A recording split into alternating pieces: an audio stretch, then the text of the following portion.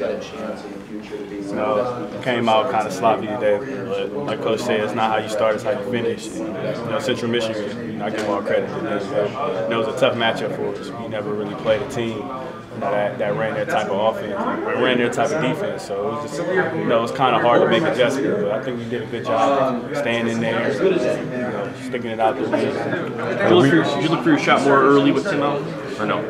Yeah, a little bit more, just because I know Karras can shoot or can score, just as good, but we were kind of more inexperienced out there. And when I came out, just coming off the ball screen, it felt like no one was guarding me. It was kind of hard to recognize what they were in. So Coach just told me if the shot was there, shoot the shot. If it's not, kick it out. So it was just a matter of going off of whatever their defense was running.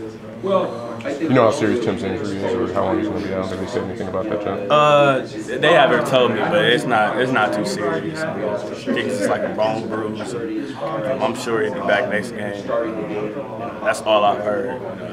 Just heard that Coach wanted to sit him out for this game. So nothing major can happen. How do you think just to give him rest? How do you think Karras handled himself all day? 32 minutes and like 9 and 5. How do you think he handled himself? I think he did real well. He came in, but we all expect that of Karras. We see it every day at practice. He came in. I just told him to go out there and play with confidence. Go out there and play like it's high school.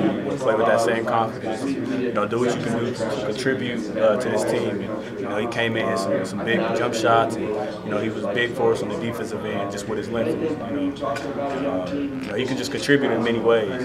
That's what's so special about him. Coach has always been hesitant about having 3 freshmen on the floor at the same time, or really 3 freshmen starting, and that's part of the reason he didn't want to get Nick in there too quick. But now you got 3. You started 3 today, and it didn't look like there was any drop off at all.